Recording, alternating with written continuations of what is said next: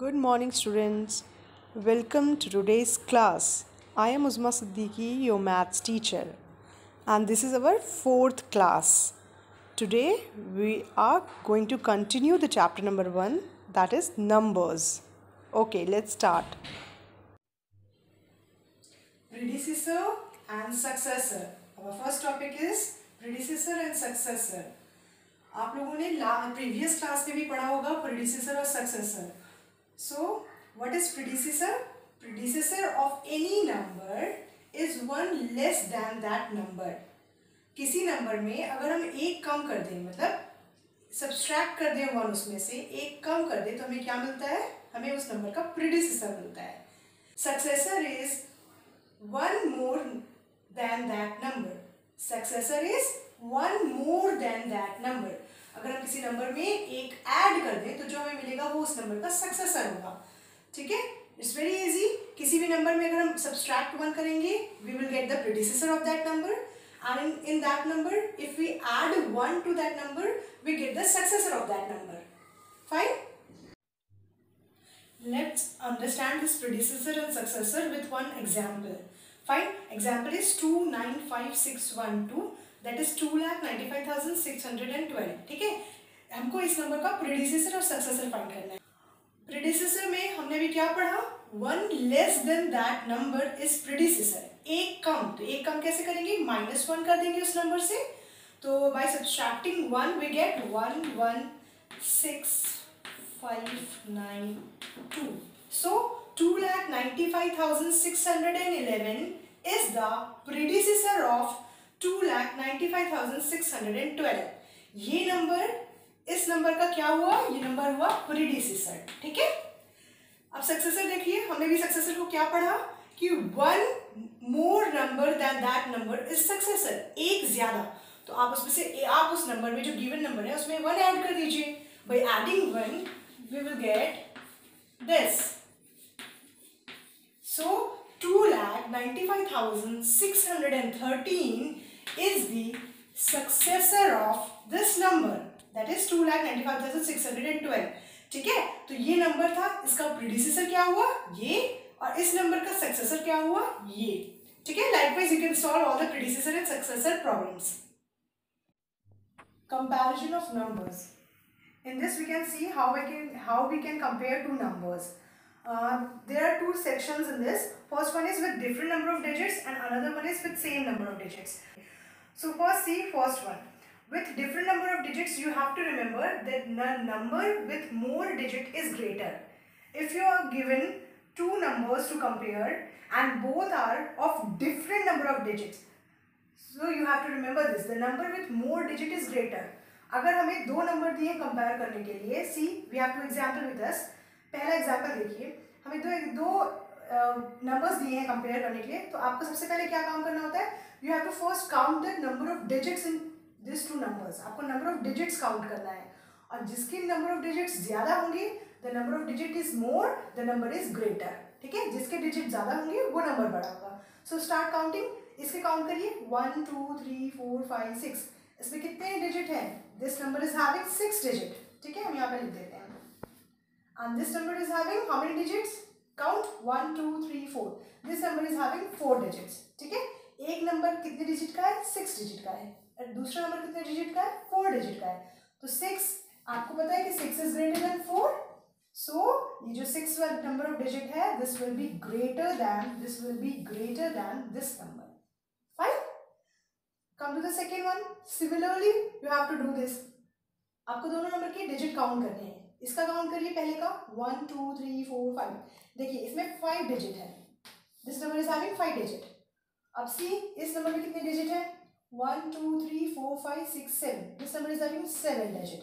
ठीक है, हमको दो नंबर को कंपेयर करने बोला है.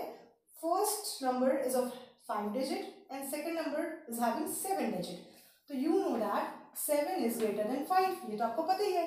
सो जो 7 नंबर ऑफ डिजिट्स वाला नंबर है, ये नंबर ये ग्रेटर हो जाएगा क्योंकि 7 बड़ा है, इसलिए इसके ये वाला नंबर ये दूसरे नंबर से बड़ा हो जाएगा. ठीक है. Likewise you have to compare all the number of different number of digits. जो भी डिफरेंट नंबर ऑफ डिजिट का कंपैरिजन आएगा आपको ऐसे ही करना है, आपको सिर्फ डिजिट काउंट करने, जिसके ज्यादा होंगे वो नंबर बड़ा होगा। फाइन। अभी हमने देखा कि दो नंबर अगर डिफरेंट नंबर ऑफ डिजिट्स के होते हैं तो उनको कंपेयर कैसे करते हैं। वो तो बहुत ईजी होता है, उसमें सिर्फ हमें नंबर ऑफ डिजिट काउंट करना होता है। अब please come to the second part, that is with same number of digits. अगर हमें सेम नंबर ऑफ डिजिट दिए हैं कंपैरिजन के लिए तो हम कैसे कंपेयर करेंगे। देखिए अभी हमें 2 नंबर्स दिए हुए हैं, both are having the same number of digit. देखिए 1 2 3 4 5 6, इसमें भी 6 नंबर ऑफ डिजिट है। इसमें देखिए 1 2 3 4 5 6, इसमें भी 6 नंबर ऑफ डिजिट है। तो अब इसका कंपैरिजन हम कैसे करेंगे अभी हम वो देखते हैं। ठीक है, जब ऐसा होता है with same number of digits, तो you have to remember this, always start comparing with left most digit. जब भी ऐसा होता है तो you have to start comparing with the left most digit. यहाँ पे लेफ्ट मोस्ट डिजिट कौन सा है, ये लैग पोजीशन वाला है ना, ये सबसे लेफ्ट मोस्ट है। तो आपको यहाँ से कंपैरिजन शुरू करना है। कैसे शुरू करेंगे कंपैरिजन, देखिए यहाँ पे भी 3 है, यहाँ पे भी 3 है, बोथ आर इक्वल, तो कोई कंपैरिजन नहीं हो पाएगा। Come to the next digit, here also come to the next digit, 10,000 place वाली digit check करेंगे। This is also 7, here also in 10,000 there is 7, so 7 is equals to 7, no comparison, कुछ comparison नहीं हो पाएगा। So come to the next digit, see here is 5 in the 1000 place, here also 5 is in the 1000 place, so कोई comparison नहीं because 5 is equal to 5, अभी तक सब बराबर आ रहा है। Come to the next, that is 100 place का check करेंगे हम, यहाँ पे भी हम 100 place का check करेंगे। देखिए यहाँ पे भी 2 है, यहाँ पे भी 2 है, तो कोई कंपैरिजन नहीं हो पा रहा। Please come to the next place, that is tense, यहाँ पे भी टेंस पे आइए। See here is 9 and here is 8, क्या 9 और 8 इक्वल है, नहीं, 9 इज ग्रेटर देन 8, ये दोनों इक्वल नहीं आए। अभी तक सब इक्वल आ रहा था, 3 3 इक्वल था, 7 7 इक्वल था, 5 5 इक्वल था एंड 2 2 इक्वल था। ठीक है, लेकिन अब ये जो टेंस प्लेस में है, देखिए फर्स्ट नंबर में having 9 and the second number tens place is having 8 and you know that 9 is greater than 8, so this number is greater than this one. ठीक है, likewise you have to compare the same number of digit problem. Just now we have seen that how to compare the 2 numbers with same number of digit. अभी हमने देखा कि कैसे compare करते हैं same number of digit वाले को। इसका एक शॉर्टकट मेथड भी है। Likewise you are given this 2 numbers 962218, 962216, you have to compare this 2 number. ठीक है, सबसे पहले काम क्या करते हैं, हम डिजिट काउंट करते हैं। 1 2 3 4 5 3 4 5 6, 1 2 3 4 5 6, बोथ आर हैविंग 6 डिजिट, सो ये सेम नंबर ऑफ डिजिट वाला क्वेश्चन है। तो अब हम इसके लिए क्या करेंगे, शॉर्टकट मेथड क्या है, हम ऐसे एक चार्ट बनाएंगे।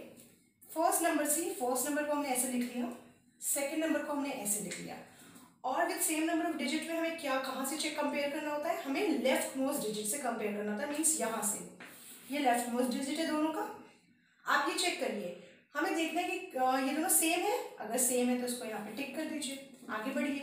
ये भी सेम है दोनों नंबर, इसको भी टिक कर दीजिए और आगे बढ़िए। ये भी सेम है, सिमिलरली ये भी 2 है, सेम है, दिस इज ऑल्सो इक्वल। देखिए यहाँ पे इक्वल नहीं है, this number is having 6 and this number is having 8, तो ये सिमिलर नहीं है। तो which one is greater, 8 is greater than 6, सो ये वाला नंबर बड़ा हो जाएगा। This number is greater because here 8 is greater than 6। ठीक है, पहले हमको क्या करना है, ऐसे चार्ट बनाना है, शॉर्टकट मेथड है ये। आपको चार्ट बनाना है, दोनों नंबर को ऐसे पुट करना है और लेफ्ट में उससे चेक करता चलना है कि कहाँ हमें डिफरेंट नंबर मिल रहा है। हमें देखना है कि कहाँ नंबर चेंज हो रहा है। यहाँ पे भी नंबर चेंज नहीं था, यहाँ पे भी सेम था, यहाँ पे भी सेम, यहाँ पे भी सेम, यहाँ पे भी।